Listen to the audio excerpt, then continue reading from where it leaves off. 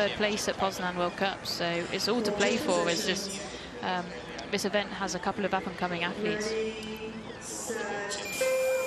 So the final begins of the KL1 men's 200 meters. A blistering start, leaping out of the blocks there. Alex Santos from Portugal. He's got that classic Portuguese fast stroke rate. There he is in picture with the backwards black cap, but watch for lane 4. We can see him just at the front of your screen then. Robert Suber looking really, really strong. That's lane 6. That is Robert Suber. I should say it's Peter Kiss looking really strong, his compatriot. And he's about 70 meters to go, Peter Kiss, but he's looking strong. He is looking really strong. He's got a very low rate in comparison to the rest of his compatriots, but he's got an excellent reach, and you see that vertical blade where he's really dropping every weight onto the stroke that he can. It's going to be hard fought with the Brazilian coming back at him, but he is going to hold it on for half a boat length victory. Oh, and that's a World Championship gold back over to him.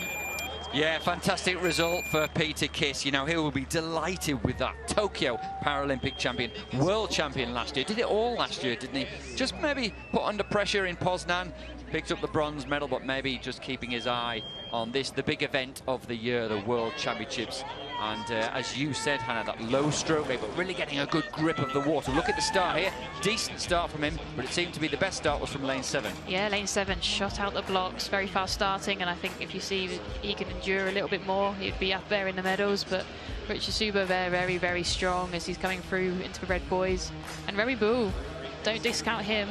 Very, very strong athlete from France over in the right-hand side to Peter. Yeah, lane 3, Remy Boule coming through nicely for that 3rd place. I think it was just a tall order for him to try and get on terms with Peter Kiss. But a good result for the French. A good bronze medal, solid bronze medal for him. But Peter Kiss, good half a boat length over the rest of the field. I say a good half a boat length, but in actual fact, you know, half a boat length is a fairly small margin. We've seen much bigger than that previously, haven't we? Yeah, I was going to say, I think the Brazilian athletes made mountains of improvements over the winter, and to be that close to Peter, I think he's going to be looking back at the drawing board over this winter for sure. He is indeed, and Peter Kiss looking big, looking strong there, looking dominant. He'll be down, hopefully we'll see him on the pontoon with Ross